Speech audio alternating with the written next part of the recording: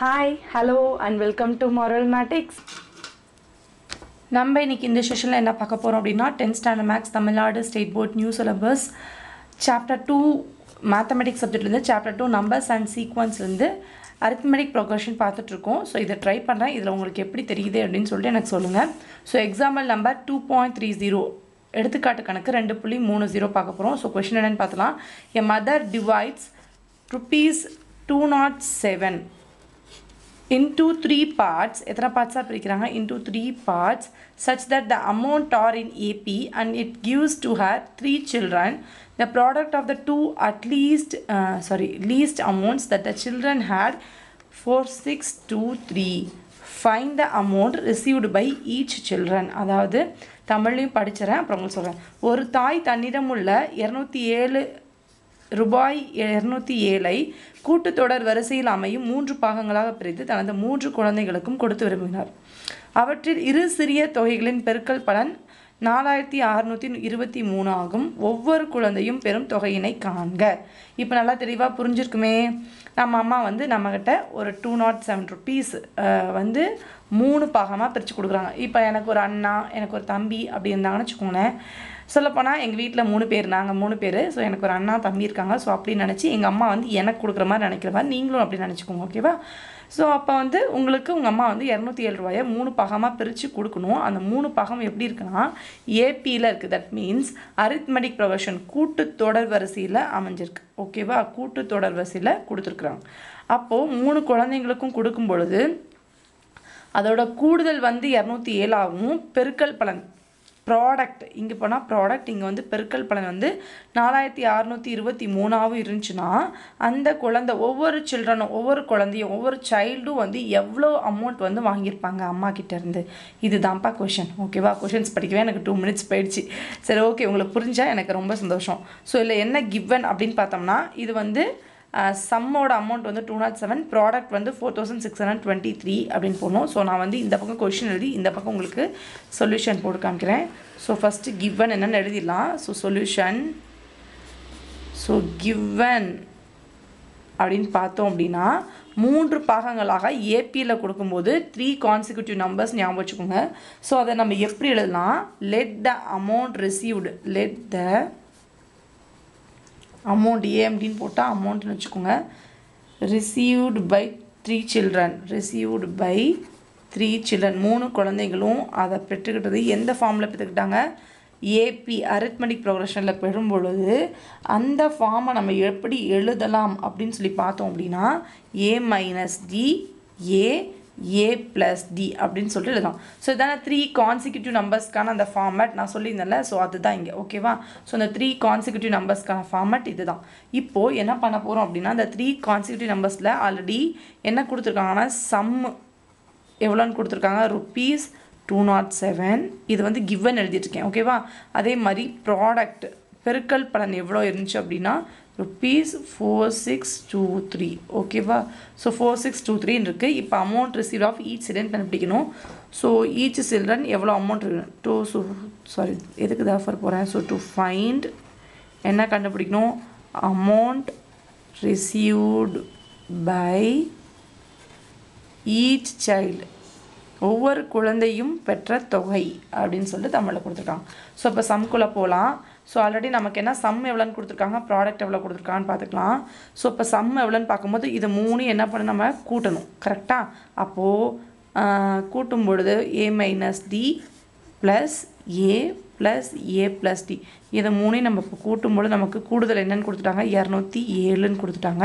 So அப்ப கூட்டும் பொழுது A minus D plus A plus A plus D ன்னு வரும்போது plus D minus D cancel ஆயிரும்.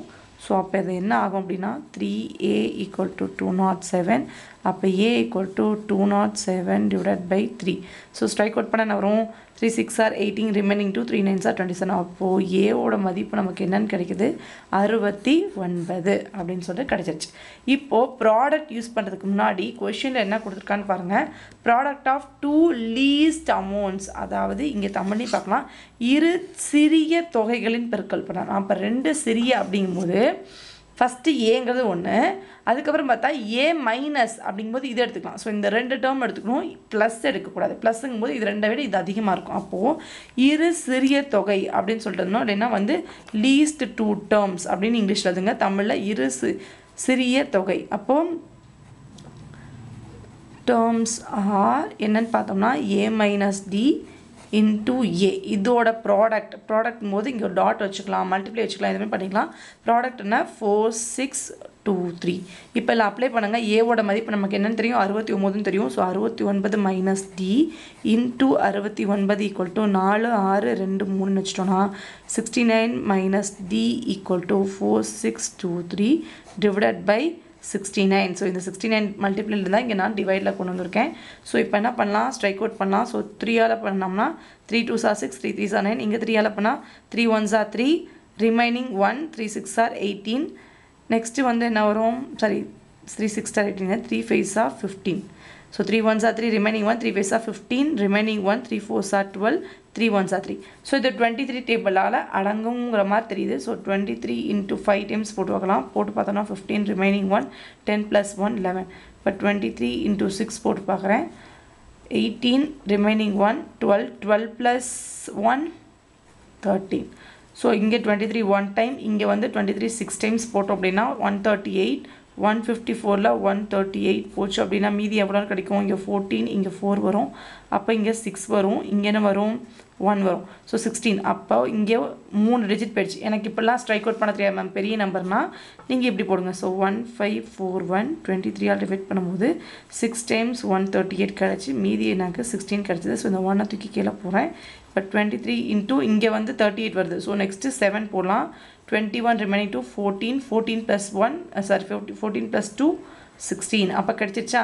அப்போது 67 டைம்ஸ் நமக்கு என்ன கிடைக்குது, 116. அப்போ இங்கே நமக்கு ஸ்ட்ரைக் அவுட் பண்ணி நமக்கு என்ன விடை கிடைக்குது அப்படின்னா 67. அப்போ 69 மைனஸ் டி ஈக்குவல் டு 67. நமக்கு டி தான் வரும். ஸோ இந்த டி எந்த பக்கம் கொண்டு வந்தால் ப்ளஸ் டி ஆயிரும். ஸோ ஆல்ரெடி இருக்கிற 69 இந்த 67 வந்தால் மைனஸ் 67. அப்போ டியோட மதிப்பு நமக்கு என்னென்னு கிடச்சிருச்சு 2. வெறும் 2 கிடையாது, எப்போவுமே எழுதும்போது ப்ளஸ் ஆர் மைனஸ் 2 அப்படின்னு சொல்லிட்டு நம்ம எழுதணும். ஸோ இப்போ நமக்கு என்னென்ன கிடச்சிருச்சு, ஏவோட மதிப்பு கிடச்சிருச்சு, டியோட மதிப்பு கண்டுபிடிச்சி. ஸோ இங்கே சொல்யூஷன் தான் நான் இந்த சைடே சொல்யூஷன் எழுதுகிறேன். ஓகேவா. ஸோ சொல்யூஷனில் கடைசியாக இங்கே என்ன எழுதணும் அப்படின்னா therefore amount given by the mother, அன்னையால் கொடுக்கப்பட்ட amount given by mother to each child. ஒவ்வொரு குழந்தைக்கும் அம்மா எவ்வளோ கொடுத்தாங்க அப்படின்னா என்ன வரும், ஃபஸ்ட்டு ஏ மைனஸ் டிங்கும்போது 69 மைனஸ் 2 67.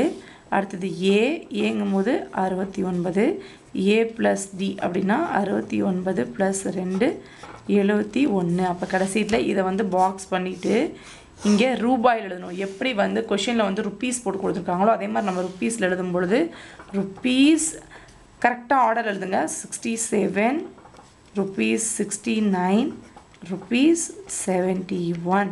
இந்த 3 தான் அம்மா வந்து அவங்க 3 குழந்தைங்களுக்கும் கொடுத்துருக்குறாங்க. ஓகேவா, புரிஞ்சுதா? இப்போது உங்களுக்கு புரிஞ்சிருக்குன்னு நினைக்கிறேன். ஸோ இவ்வளோ தான்ப்பா கொஷின்ஸ். என்னென்னு பார்த்தோம்னா இவ்வளோ தான் உங்களுக்கு. ஃபஸ்ட்டு எவ்வளோ என்னன்னு கொடுக்கறதுக்கு முன்னாடி இதில் வந்து இந்த மாதிரி 3 terms 2 terms வந்துச்சுன்னா 3 4 மட்டும் தான் நமக்கு நோட் பேனில் கொடுத்துருக்காங்க. ஸோ அதை மட்டும் தான் கேட்பாங்க. ஸோ 3 term வந்திருக்கனால நம்ம வந்து என்ன யூஸ் பண்ணுறோன்னா ஏபி யூஸ் பண்ணி ஏபியில் வந்திருக்குன்னு கொடுத்துட்றாங்க. ஸோ கொடுக்கும் பொழுது இந்த டேர்ம்னு கண்டுபிடிக்கணும். ஸோ இதோட கூடுதல் இவ்வளோன்னு வரும்போது இது ஆஸ் யூஷுவல் நம்ம கண்டுபிடிச்சிடும் 69. பட் இங்கே என்ன பண்ணுவோம், 3ஐயும் பெருக்கிடுவோம். அந்த மாதிரி நிறைய நம்ம தப்பு கணக்கு பண்ணுவோம்.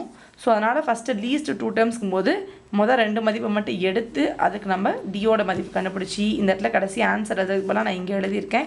ஸோ எவ்வளோ அமௌண்ட் அப்படின்னு சொல்லிட்டு நம்ம இப்படி போட்டுறோம். ஸோ இதோட உங்களுக்கு example number 2.30 problem over. So ஏபியில் இருக்கக்கூடிய எக்ஸாம்பிள் ப்ராப்ளம் எடுத்துக்காட்டு கணக்கு எல்லாமே நம்ம பார்த்தாச்சு.